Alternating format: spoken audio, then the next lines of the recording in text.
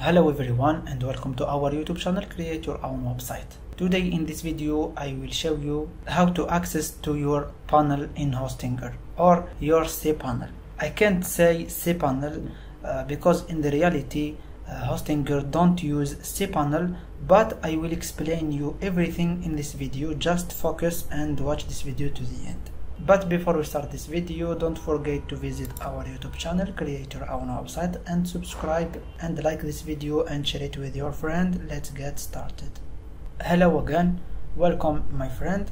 So a lot of people search how to access to cpanel in Hostinger because maybe the old web hosting they are using, it was working with cpanel, but when they change to Hostinger or migrate to Hostinger, they don't found the cpanel.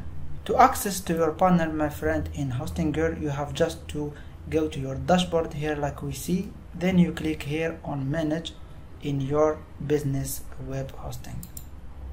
This panel here, my friend, is the panel, but is not named cpanel, is named hpanel.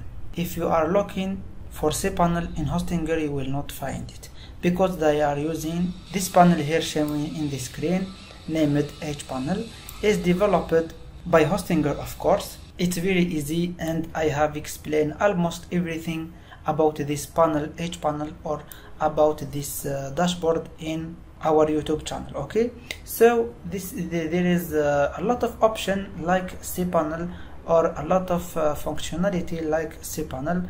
Like we see here, you will find all details about your web hosting plane, performance, security, email, website, for example to install WordPress or migrate a website or something like this, domain to create subdomains and to make anything you want, like redirect domain to another, file, backup, a lot of things. Okay, database, like I said, it's a panel like cpanel but named hpanel and developed by Hostinger themselves. Okay, so don't waste your time to look for cpanel and just learn how to use the hpanel because it's very easy and is the best. I hope this video helped you. Don't forget to subscribe in our YouTube channel and like this video and share it with your friends. See you next time and thank you.